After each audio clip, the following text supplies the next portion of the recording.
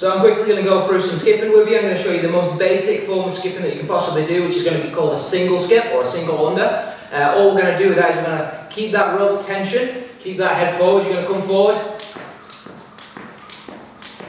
and just get that rope moving. So we're moving nice and light, and we're focusing on that rhythm each time. Foot moves, 1, 2, 3, 4. 1, 2, 3, 4. We're just sticking with that rhythm.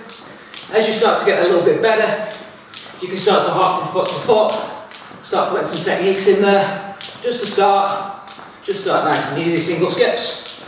The big thing with this one is, don't get frustrated. With skipping, it can hit your legs, it can cause a few scratches on you. Don't worry about it, just keep it going, keep that heart rate going, and enjoy.